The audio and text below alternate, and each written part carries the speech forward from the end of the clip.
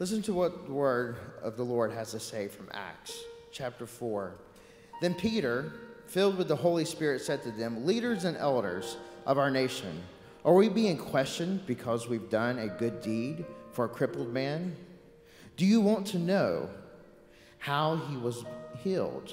Let me clearly share this with you and to all people of Israel, that he was healed in the name and the power of Jesus Christ from Nazareth, the man you crucified, but whom God raised from the dead. For Jesus is the one referred to in Scripture where it says, 'The stone that your builders rejected has now become the cornerstone.' There is salvation in no one else." This is the word of the Lord as we sing. In Christ alone, my hope is found. He is my light, my strength, my song. This cornerstone, this solid ground, firm through the fiercest drought and storm. What heights of love, what depths of peace, when fears are still, when striving cease. My comforter, my all in all, here in the love of Christ I stand. Christ alone, who took on flesh, fullness of God in helpless faith, His gift of love and righteousness, scorned by the ones He came to save, till on that cross as Jesus died, the wrath of God was satisfied. For every sin on Him was laid, here in the death of Christ I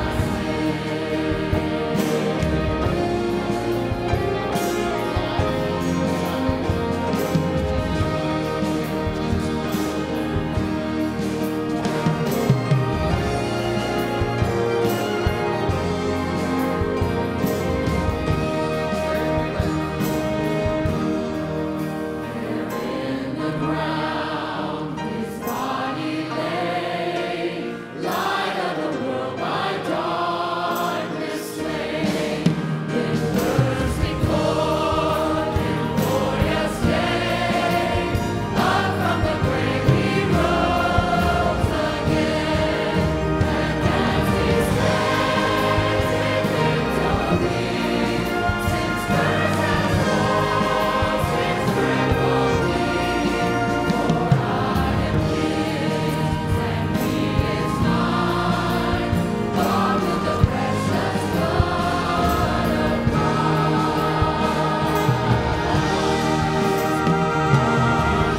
The solid rock I stand, all of the ground is sinking sand, all of the ground is sinking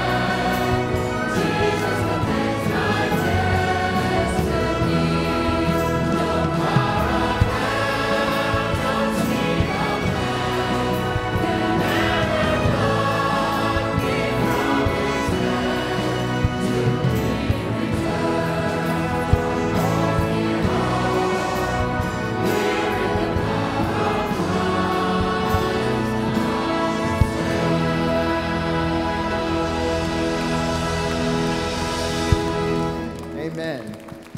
You may be seated, church, as we direct our attention to the baptistry. Church family, I'd like for you to meet my good friend, Alec Rosamond. I'm joined by his dad, Tyler Rosamond, with me as well. And Alec is a kindergartner at First Pres Day School. Alec loves football and baseball, but most of all, he loves Jesus, and that's evident in his spirit and his words. And we're excited to see what Jesus is going to do in his life. But Alec, I now ask you, is it true that you've accepted Jesus Christ as your Lord and Savior? Yes, sir. Based upon that confession, I now baptize your name in the Father, the Son, and the Holy Spirit, buried with Christ in baptism, raised to walk in a new way of life.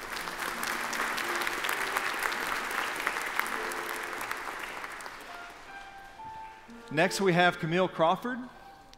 And coming on the heels of baby dedication, it's great to see parents continuing on that process of raising their children in Jesus Christ.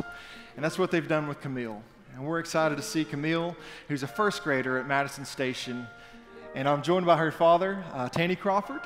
And so if you know Camille, she also loves Jesus with all of her heart. Her precious spirit is something that you truly get to know. And so Camille, I now ask, is it true that you've accepted Jesus Christ as your Lord and Savior? Based upon that confession, I now baptize you in the name of the Father, the Son, and the Holy Spirit, buried with Christ in baptism, raised to walk in a new way of life.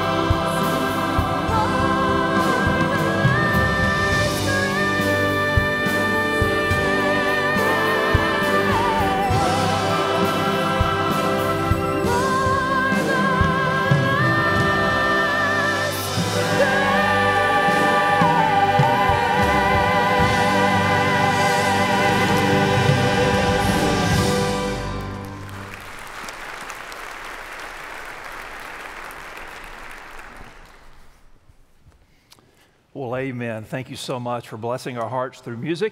I want to invite you this morning on this Mother's Day to turn with me to the 31st chapter of the book of Proverbs. Proverbs chapter 31, we'll be looking together beginning in verse 10.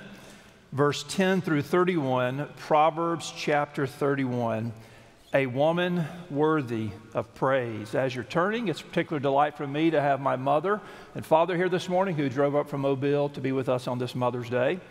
She may be under the impression that I furnished the flowers in front of the pulpit this morning in her honor. That may or may not be accurate. Please do not tell her otherwise. Proverbs 31, a woman worthy of praise. We'll begin reading in verse 10, and it's fitting and writing good this morning on Mother's Day that we pause and reflect biblically on indeed a woman and a mother worthy of praise. The sermon this morning goes beyond mothers, but to all women, our sisters, our daughters, our mothers, our grandmothers, the women in our lives that we love. And the sermon really is aimed both to honor godly womanhood and also to us men to know what to pray for, what to cultivate, what to aspire unto. So this morning, as we read this passage, I want to invite all the women in the room to stand while I read this passage. All the women in the room, young or old, if you're a female, stand. If you're confused about that, I am not in a position to help you. Proverbs chapter 31, begin reading with me in verse 10. An excellent wife who can find, for her worth is far above jewels. The heart of her husband trusts in her, and he will have no lack of gain. She does him good and not evil all the days of her life. She looks for wool and flax and works with her hands in delight. She is like a merchant ship. She brings her food from afar. She rises also while it is still night and gives food to her household and portions to her maidens. She considers a field and buys it. From her earnings she plants a vineyard. She girds herself with strength and makes her arm strong. She senses that her gain is good.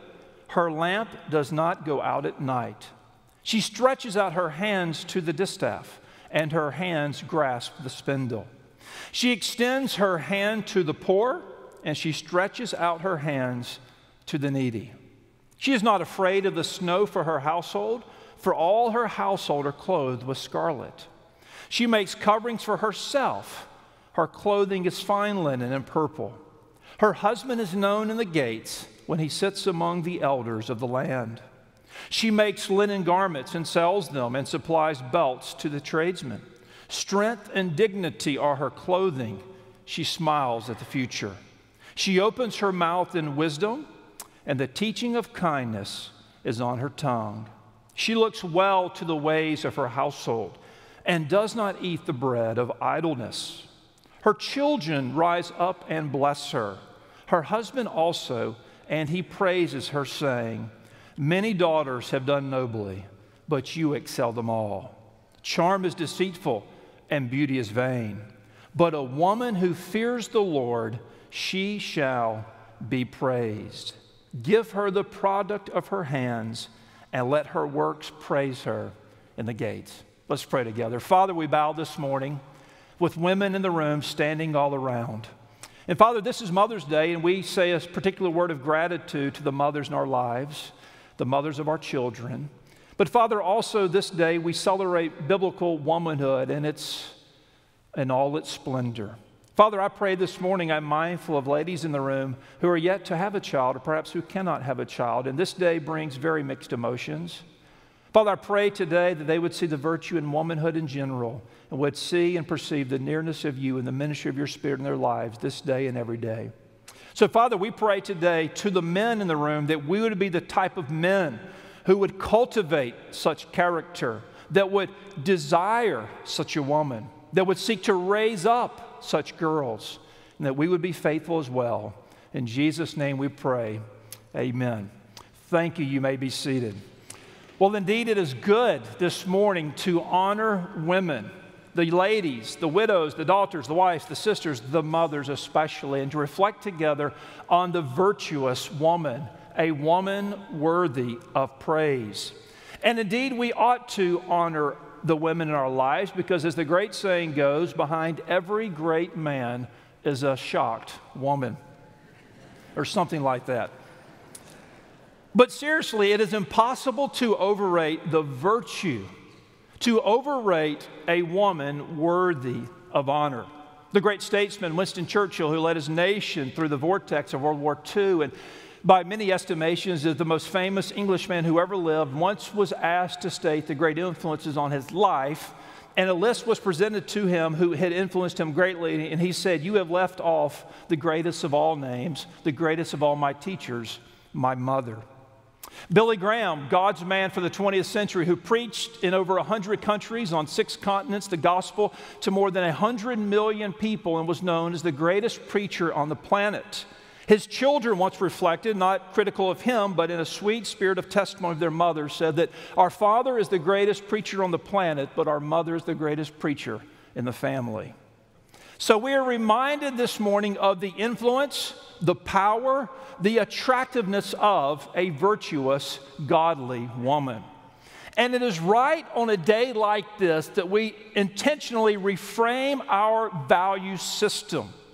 We live in a world from Madison Avenue on the East Coast to Hollywood on the West that presents to us relentless images and pictures and scenarios of what a woman is to be. And of course, so much of that estimation is on the physical, the attractive, the visual. The Bible does not denigrate the visual, it doesn't, but merely alongside of it, it raises up these other characteristics that are to displace the external and to replace it with the internal. So we see this morning Proverbs 31. See with me first this morning, the search for a virtuous woman. Verse 10. The author writes, "An excellent wife who can find? Her worth is far above jewels." An excellent wife. This phrase refers to noble character, and your Bible translation might have it depicted just as that. An excellent wife, one with noble character, who can find? For her worth is far above jewels. So you see in all the wisdom of divine revelation, the attribute that is placed front and center, that is to be prized, that is to be searched for, that is to be valued above all else, is internal beauty, virtue in the heart. It doesn't say an unmatched beauty who can find, or a woman with a vast fortune who can find, or a woman with a perfect figure who can find. An excellent wife, with noble character, who can find? For her worth is far above jewels. The author here is making it plain that such a woman is not common. Such a woman has to be searched for. And to the men in the room today, especially the single men, I encourage you to be on the lookout for just such woman. One who brings worth with her not necessarily a dowry of wealth, but a dowry of character. A woman who by her heart you know that she will bring good into your life and not evil. A woman who by her inner disposition you know will be a blessing to children and to family and friends. A woman who in the inner person of her heart you can trust with your life and all that the Lord has given to you. I love the picture of a search. And gentlemen, I'll say a word of encouragement to you and to those who are single. Be on the lookout for such a woman. Don't be passive. Don't be waiting. Don't expect such a one to stumble into your life, but be actively looking for the woman who God would have you to marry. I have a good friend in Kansas City who's on our board of trustees at the seminary. His name's Dr. Sandy Peterson, and just a phenomenal man. Well, many years ago, about 30 years ago, he was a part of one of these Caribbean treasure searches we've all heard of. a Spanish treasure ship that had went down several centuries ago, and he was a part of a team who invested money and brought together their expertise and kind of connected some dots historically, and then they had the instrumentation and the technology to do a more thorough search, and over a period of months, and that led into a couple of years, he and this team actually found this sunken treasure ship that indeed was full of gold. He made a small fortune through his investment. But all the effort that went into that, the work that went into that, the intentionality that went into that to find this ship, that is the analogy we see here in verse 10. To be on the lookout, to pursue, to seek out and seek after, for her worth indeed is greater than a sunken treasure ship. I remember when Karen came into my life. I was a college student, and she was a college student, and our fathers worked together, and though they had worked together for decades, we had never met, and I met her in actually a country church revival. And so you need to go when the gospel's preached. You might find a wife along the way. But I was there. I met her. She was dating a guy who I quickly disposed of. And in conversation, I found out that she was working the same place I was working that summer, and on my little lunch break, which was not very long, I hustled across the plant to go see her. I'd only had one brief conversation with her before. I walked into her office. There were 3 young men sitting there, crowded into her little office with her. She barely knew me. I did not know them, and I just looked at them straightway and said, "I'm here to visit with Karen, so all of y'all are going to have to leave now." And Karen looked at me bug-eyed. Those 3 guys got up and left, and the rest, as they say, is history. That step of going and looking that I just colorfully spoke to, I got to tell you, I'm concerned about many young men in the 21st century who just seem to be coasting through life, not even pursuing the woman God would have for them. Gentlemen, pursue such a woman, and as you pursue, make sure you have your eyes set towards the right thing. Yes, one who is attractive to you externally, certainly that's appropriate, but one whose worth goes far deeper than the appearance. Now, notice with me quickly the signs of a virtuous woman, okay? So again, this is what we're praying for. This is what we're cultivating. This is what we are appreciating about our wives and our mothers, and we're just going to walk very quickly through these Proverbs and notice these different signs of a virtuous woman.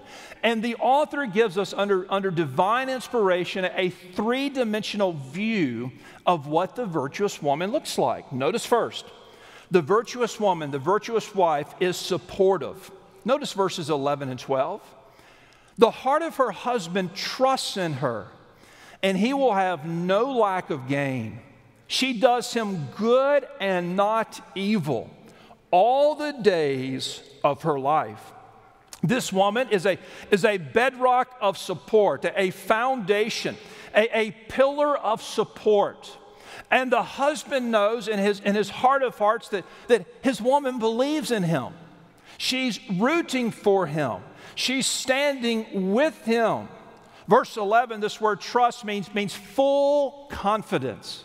As he's going about the business of the day and the responsibilities of life, he's not confused in the back of his mind about whether or not she is supporting him, whether or not she is standing with him, whether or not she is rooting for him. Verse 11 says, and such a man who has such a woman will have no lack of gain. This phrase in the ancient world referred to the plunders of war by the victors. And a conquering army defeats an enemy, and the plunders of war is theirs. The gold, the silver, the livestock, and anything else that they may have is theirs. The picture here is of such a man who has such a supportive woman, a supportive wife in his life. Together they go through life, and it's as though they are plundering the best this world has to offer. Verse 12, she's so supportive, in fact, she does good, not evil. She does him good and not evil all the days of her life. I love this. In other words, behind his back, she doesn't ridicule him. She doesn't belittle him. She doesn't speak ill of him. And obviously, this principle goes both ways. Such is her support. Notice verse 23, that her husband's reputation in the gates. Think of that phrase as like in the city square. Throughout the town, her husband's reputation He is known in the gates positively when he sits among the elders of the land. A virtuous woman is like that. Let me say a word of encouragement here. Sometimes in churches, there are small groups or discipleship groups or prayer groups, which obviously are appropriate and good and healthy in most every way. But sometimes, if we're not careful, whether it's a men's group meeting with men or a women's group that's meeting with women, if we're not careful, those can become kind of complaint sessions where the men find themselves complaining about what's lacking in their wife, or vice versa, where the women find themselves complaining about what's lacking in their husbands. That is unhealthy, and that is not of the Lord. If there is a particular problem that is pronounced and persistent, then yes, seek out your pastor, seek counseling in some way to help and strengthen the relationship. But don't fall prey to a rhythm of life where you get together with your friends and you find yourself talking down your spouse. If you do that, don't be surprised if your spouse lives down to your low assessment. She's supportive. Notice, secondly, she's sacrificial. Notice verse 13. She looks for wool and flax and works with her hands and delight. Wool and flax were sewing materials. And again, obviously this is the ancient world. The point is not that to be a good biblical wife, you have to be able to sew. But the point is that the virtuous woman, there's a diligence about her life. There's a sense of sacrifice for her children and her family about her life. There's an intentionality to what she does, and she gives herself in such a way to the sacrificial benefit of her family. Notice verse 14. So much so, even with money, she is like a merchant ship. She brings her food from afar. The idea is of going out and stewarding the money well and finding that deal, coming home and saying, "Dear, you'll never guess how much I saved you today." Anybody heard that line? Not as much if you stay home, but hey, take what we can get. But my wife, when we had 5 young children pastoring a small church, and seeing her week in and week out be intentional and know where the sales were, know where the coupons were, buying groceries at Aldi in bulk quantity. One year we were vacationing at Orange Beach, and at that year we had 3 children in diapers. One of those children was productive enough that he required double diapers. And so that meant we were, in essence, buying diapers for 4 children at the same time. And Karen had found some kind of crazy deal online, and this was a deal only in Orange Beach. And so we literally drove from Orange Beach to Louisville, Kentucky, 650 miles with like 1,000 diapers crammed in our van to last us for the months to follow because a deal was found. This is the idea we get here, that this sacrificial sense of looking and seeing and seeking to the benefit of the family. Verse 15, she's so sacrificial, she rises also while it is still night and gives food to her household and portions to her maiden. There is a maternalistic instinct God has given women that is sweet to observe and that is a blessing to the family. I'm the light sleeper in our house. My wife is the heavy sleeper. I've seen her sleep through her cell phone ringing by her head. She sets an alarm. I don't know why. She never wakes up to it. She doesn't hear it. I wake her up when her alarm goes off. But when we had children, funny thing, I would sleep through the baby crying. She, on the slightest whimper, every time would be alerted. Folks, you can't teach that stuff. God places that instinct in the heart of the mother. So the virtuous woman is supportive. Secondly, she's sacrificial. Notice thirdly, she's shrewd. I love this. She's shrewd. Notice verse 16. She girds herself with strength. She makes her arm strong. She senses that her gain is good. Her lamp does not go out at night. She stretches out her hands to the distaff, and her hands grasp the spindle. And then verse 24. She makes linen garments and sells them and supplies belts to the tradesmen. So interesting here, the virtuous woman clearly is engaged in some degree of commercial activity. Again, we're zooming back from the ancient world to the contemporary world. The principle, I don't believe that, if you're wife or mother, you're not involved in some public sector business activity, that you're not being as strong and as giving as you could be.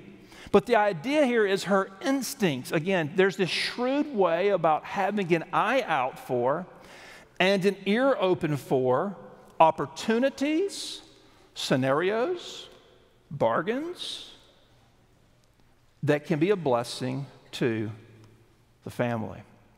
We had a birthday party yesterday at Main Event, which is one of these all-encompassing places. They got bowling, they got laser tag, they got arcade, they provide food, they host birthday parties, and we have three different summer birthdays that happen, and all three of those occur when school is out, so our kids can't really have a party with their kids.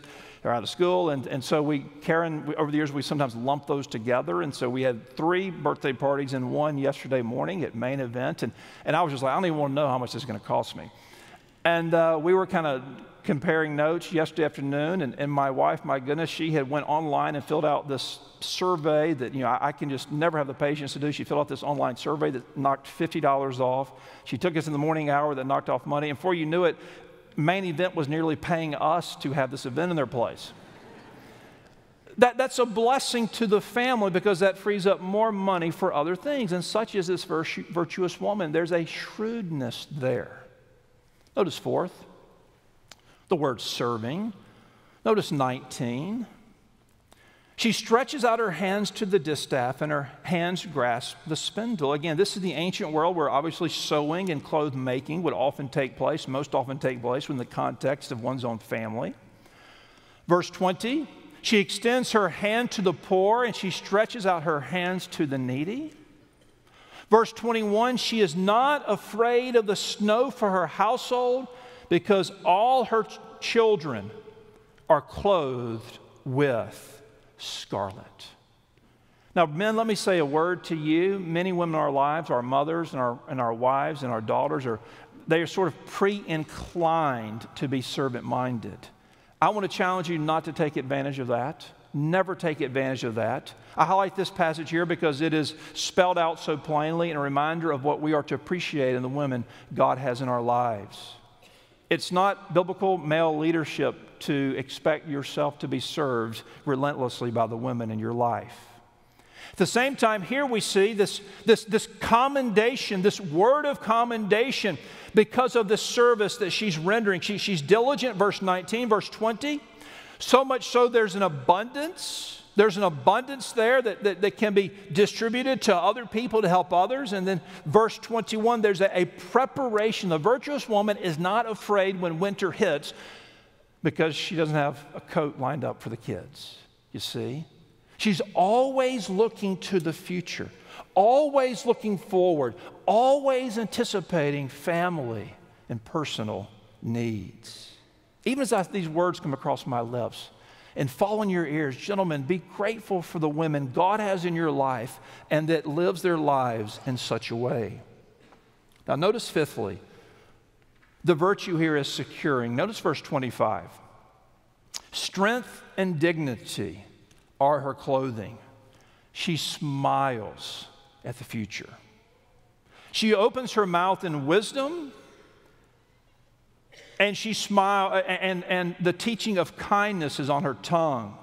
She looks well to the ways of her household and does not eat the bread of idleness. You see, God seems to give women, especially mothers, a sixth sense about them, able to bring, to foster stability and security. The security plays itself out in verse 25 again. They are not fearful of the storms of life because of the godliness and strength of this woman. Verse 26, the word of God is in her heart and comes out in her mouth. She opens her mouth and speaks words of wisdom. There's a soothing nature to her conversation. And she's preparing even for all the eventualities. Verse 27, she looks well to the ways of her household and does not eat the bread of idleness. Last year I was talking to a couple that were having marital trouble, a couple not in Jackson obviously, and was visiting with them about what was going on, and the husband said, my wife does nothing but lives on Facebook. He said, I'm married to Facebook, and she just scrolls Facebook all the time, looks at Facebook all the time, and it's Facebook, Facebook, Facebook, Facebook. And I thought of this verse in contrast to that comment. There are so many different opportunities for distraction for men and women, husbands and fathers, mothers and wives. So many opportunities. And for all of us, we have to guard our heart as far as how much time we allocate to entertainment. We allocate to social media. We allocate to opportunities and events that present themselves. The virtuous woman knows how to keep certain things at bay, to keep focus on that which is most important, the family God has entrusted to her. Well, notice with me finally, verse 28 through 31, the song of a virtuous woman. It's how poetically the book of Proverbs comes to an end here, and this passage rolls up these words of praise for such a mother. Verse 28, this song is projected about her. Her children rise up and bless her. Ladies in the room today, what greater goal could you have in life than for those who know you best to honor you the most? At the end of the day, when our lives are winding down, our legacies are becoming clear as to what God did to our children, our grandchildren, our family, our husbands, and our other spheres of influence, what a great epitaph if this can be written by your children rising up and speaking words of blessing, but not just your children, your husband as well. So here's the song. Notice verse 29. Many daughters have done nobly, but you excel them all. Men, there ought to be a sense in your heart that you know objectively in the abstract that your wife isn't perfect, but in your heart it feels as though she's perfect for you. This is the word of praise. Many daughters have done nobly, but you excel them all. Verse 30, charm is deceitful, meaning it can kind of be turned on and turned off. It can kind of be turned on and turned off. It can be turned on on the front end of a relationship when one is trying to endear oneself to another. It comes and goes. And beauty, well, that is vain. What does it mean to be in vain? It means it's shallow. It doesn't mean it's evil, but it does mean that it's passing. And to ultimately pursue one's spouse based upon the sweet words spoken through charm or the visual appearance to the eye, frankly, it's a fool's wager, because you will marry the charm and marry the beauty, but you will live with the inner person within. That's why the word but is here in verse 30. But a woman who fears the Lord, she shall be praised. Give her the product of her hands, and let her works praise her in the gates. Now, this is the song that will be sung to the virtuous woman. Men, I want you to lean in here. I wish I could grab each one of you by the lapels and pull you close. Verses 29 through 31 ought to be framing verses for our lives, for our marriages, and for our families. On the one hand, or firstly, to have your value system in order. To honor and to cultivate and to steward the hearts of our wives in such a way that brings out the very best in her. And to not be afraid or unwilling or reluctant to praise her in the gates, in the city. Let people know how you feel about her. Be comfortable bragging on her. Selfishly, it just makes you look better. If you married a great woman, people are going to think, well, wow, what an accomplishment. He married over his head. But more deeply and more biblically, it is right to give honor to whom honor is due. And if your spouse, your mother, has lived a life of virtue, my goodness, let our lips not be silent, for silence is deafening. But let our lips be emblematic of what we see here, rising and speaking words of affirmation and love and appreciation. Give her the product of her hands and let her works praise her in the gates. It has now been nearly 20 years since I proposed to my wife. We've been married 19 years this June, and so nearly 20 years since I proposed to her. And I took my father's boat out in Mobile Bay, and the two of us were there, and I opened my Bible to Proverbs 31, and I read these verses to her. And I told Karen, I'm asking you to marry me because I see in you not only the external beauty God has graced you with, but the inner heart that reflects these things. And my pledge to you is to do my best to cultivate these things in you and to be the man who will indeed praise you in the gates and who indeed will honor you, as no doubt honor will be due. So men, I say to you, live closely to Proverbs 31. Look at it, read it, speak it, and seek to honor the women in your life who have lived lives that resemble Proverbs 31. Would you pray with me? Father, we bow now, and we thank you for this great passage. And Father, I pray this morning for the women in the room today. Father, there are women in the room today who've come here, and they limped into church because they see children around them and it reminds them of the children they don't have. And Father, I pray that this Lord's Day, this text, this service, that there would be a sweet reminder in their hearts of the special care and love you have for them. Father, I pray for the women in the room corporately, the wives, the mothers, the sisters, the daughters, the grandmothers. I pray, Father, that they would see Proverbs 31 as a great aspiration to long for and strive for by your grace, imperfectly, yes, but steadfastly the same. And Father, I pray for the men in the room that we would, A, be discerning single men and have hearts that are rightly aligned as we look for a spouse, understanding these prophetic words in Proverbs 31 about what matters in the long run. I pray, Father, that we would appreciate and honor and serve our wives this day, but every day, as women who are virtuous and worthy of such honor. So, Father, we pray this in Jesus' name. Amen. In just a moment, we're going to sing a hymn of response. And what a great day to join the church. What a great day to give your life to Christ. Ladies, you can never be the woman, the mother you would desire to be unless Jesus is Lord of your life. Husbands, you'll never be able to honor your wife as God would have you to unless Jesus is Lord of your life. Perhaps you would like to join this church or pursue baptism. Today, this invitation is for you. So let's stand together, sing to the Lord. If God has touched your heart today or some other spiritual decision, come now as we sing. Let's sing together with full voice.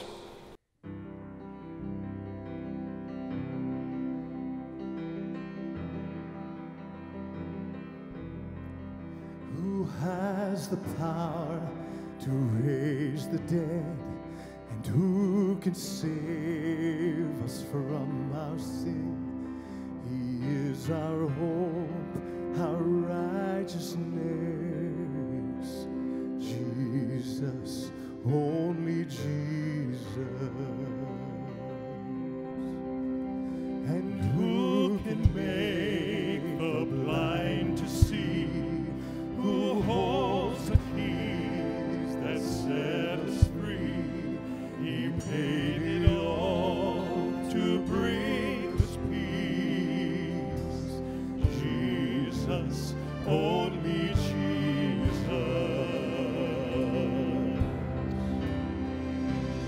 Holy King Almighty, Lord, saints and angels all adore. I join with them and bow before Jesus, only Jesus.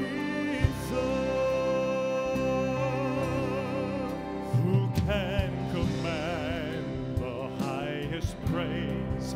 Who has the name above all names? You stand alone, and I stand amazed. Jesus, only Jesus. Holy King Almighty, Lord, saints and angels all adore. I join with them and bow before Jesus,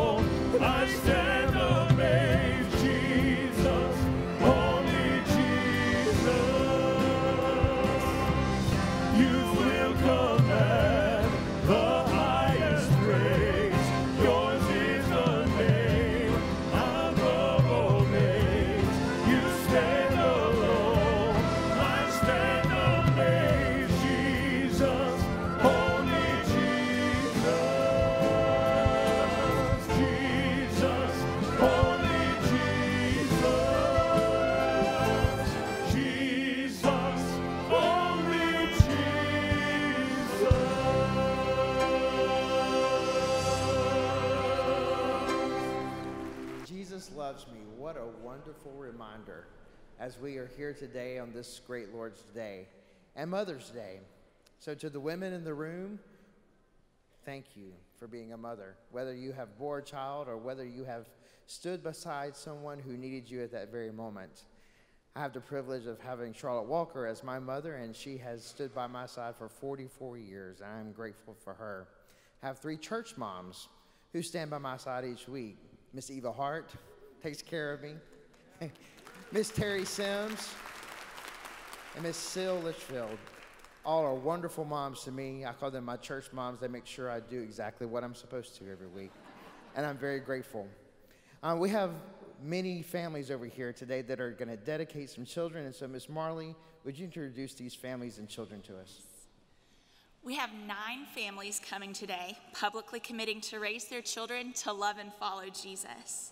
First, Cody Carroll Bailey Jr. is being dedicated by his mom and dad, Cody and Jenna, and he is joined by his big sisters, Virginia and Genevieve. Next, Hudson Thomas Cockrell is being dedicated by his parents, Chad and Mitzi. Zoe Jules Fant is being dedicated by her father and mother, Justin and Jennifer.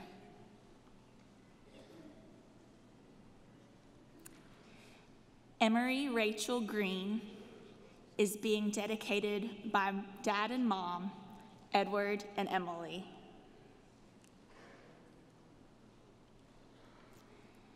Emma Catherine Gregory is being dedicated by her parents, Samuel and Haley.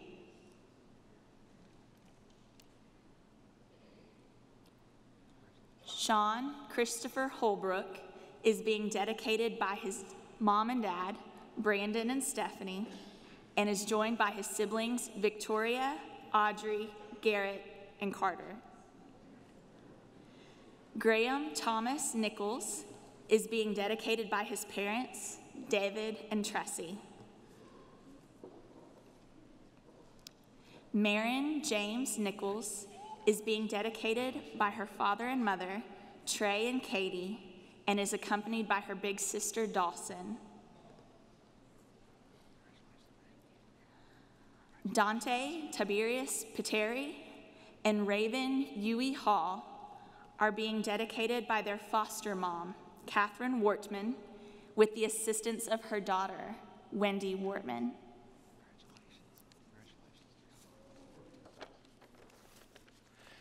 Church family, I'd like for y'all to meet the graduating class of 2036.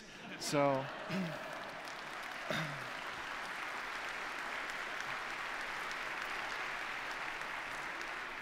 families, we're so excited to partner with you today in dedicating your child. We're truly blessed as a church family, and we're looking forward to the journey, the spiritual and discipleship journey that is ahead for your children. And so going along with that, Deuteronomy chapter 6, verse 5, we think about Moses. And Moses commanded that day, he talked to grandparents, parents, aunts, uncles, cousins, and anyone that would listen. And he said, the most important thing that you can do is to love the Lord your God with all your heart, with all your soul, with all your mind, and with all your strength. And he said that to parents, and we say that to you today. And so in dedicating your child, I have 4 statements for you to confirm by saying we do. The first one is this. Do you acknowledge that your child is a gift and a trust from God, and that you're responsible to God for his and her Christian nurture? Will you pray for your child's salvation and teach your child that the way of salvation is through the faith of Jesus Christ? Since your child will learn in both word and example, you set a godly example in prayer, Bible reading, church attendance, giving, and serving through the church. Do you at this present time present your child before God, saying that whatever God may want your child to do or to be, you're willing to release him or her to his perfect plan? Amen. So out before you is not only your family, but also your church family. It's a church family that loves you very much and more than you realize it maybe even this very moment. But they're going to be praying for you. They're going to be teaching your children in Vacation Bible School, RAs, GAs, children's choir, and all kinds of activities. And so church family, have a challenge for you today as well in this dedication ceremony. If you're willing to pray for these children, if you're willing to pray for their parents and love and adore them as they love and adore their own, I'd like to ask that you stand to this time and join me in a word of prayer for these families. Let's pray. Gracious Heavenly Father God, Lord, we thank you for the gift of these children that stand before us today, Lord. We thank you for the responsibility to be able to partner with them and their parents, Lord, and raising them in your way, Jesus. Lord, we pray for your scripture, for it to be planted in their hearts today. And Lord, may this process and this journey of discipleship begin at this very moment, Lord, and as they continue to grow and share about your love for each and every single one of them, Father. We ask for your wisdom and discernment for them as parents, Lord, as they seek your will each and every single day in raising their children, God. In your holy name we pray.